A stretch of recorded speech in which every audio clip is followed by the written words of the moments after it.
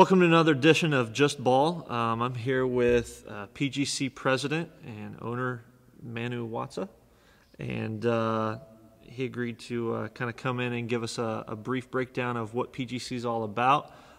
We really like PGC and what they teach, how they approach the game, so I'm just going to let him kind of give you sort of a history of PGC so that you get a little more knowledge of what they're about.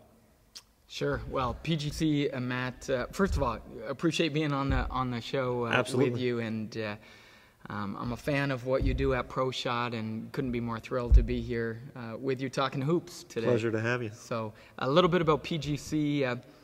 I attended PGC as an athlete, and for those of you who aren't familiar with PGC and what we do, I'll give you a little summary and for your viewers, but.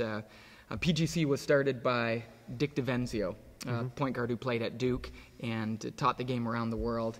And PGC basketball was originally point guard college, and it was specifically focused on how to teach players how to think the game, how to be leaders, and how to be playmakers.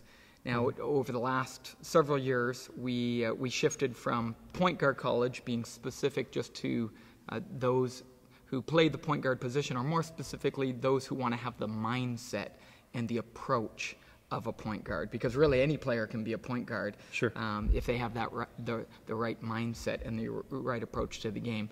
But we shifted to PGC basketball, and we've created courses for players of all positions, from our shooting college, post-player college, our essentials course, which is for players of all positions, our prep school, which is for 7th to 10th graders. And so all of the summer courses, are 5-day, 4-night courses that we put on, are for middle school, junior high, high school, and college players, and even occasionally a pro player.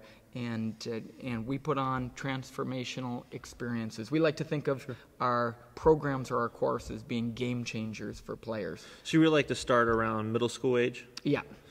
And you guys focus a lot. I know you focus a lot on the mental side of things. You were talking about, and in our articles that we've done in the summer and even in the spring, we put I think a little more heavy emphasis on, hey, let's look at the mental side of this. Let's look at because there's such a huge mental side to shooting instruction that we give, and we really kind of caught on to how you guys approach PGC as a mental thing, and how you really train the athletes not just to go out and here's a drill I want you to do, go do it. It's think your way through it and focus more on the what's the defense going to be doing? How can you better yourself mentally and prepare yourself for a game situation, as far as just going out and working on skills and being a robot, which I think a lot of kids nowadays have, because they're showed drill after drill after drill, and they never sit back and really think about it.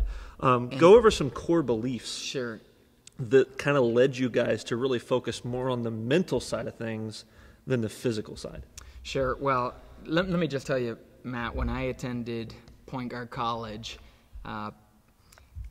I knew I needed to get there as soon as I saw point guard college, and I thought somewhere where I can go and learn and be a student of basketball. Sure. Not just someone who played the game, but to really be a student of the game. And so I was going into my senior year in high school when I flew down to South Carolina. He was running programs right across the nation, and we've continued to run them now, 35 different states plus Canada, that we offer our courses in. But when I flew down to South Carolina, I knew I was always the smallest player on every team I ever played on. 5'10" in my senior year in high school, and I knew I was going to have to find an edge, something that was going to give me an advantage over other players. And I was pretty quick, decent athleticism, pretty good skills, but I knew a separator would be if I could think the game, if I could be a student of the game, and in a sense outsmart my opponents, or those that I might be competing with for a spot at the next level.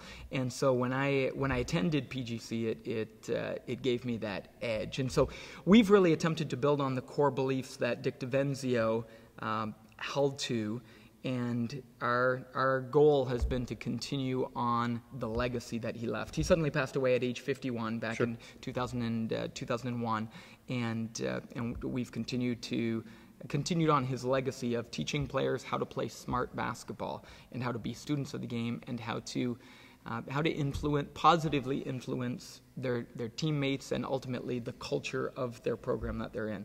So those are the types of things that I learned. In terms of core beliefs, we believe that every athlete deserves to have and I say athlete because even beyond basketball, sure. every participant in a sport deserves to have a rewarding experience, a fulfilling, life-giving experience. That's why we all got involved in absolutely in any activity, and for most of us, basketball. To have fun, to learn, to grow, to pursue excellence, to specifically in basketball as a team sport, to bond together as a team, to work towards a common goal. Mm-hmm. And so what we believe about the game is that the game at its best, and when taught well, helps players and helps coaches mm-hmm. experience a great deal of fulfillment.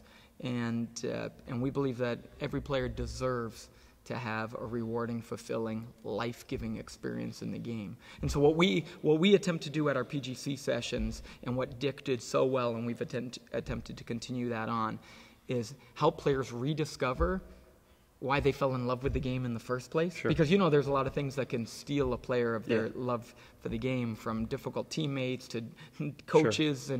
and all the other things, and parents with expectations, or all sorts of things that can cause a player to get discouraged or disgruntled, mm-hmm. Or somewhat dejected and want to give up on the game. And we bring players back to what they love about the game.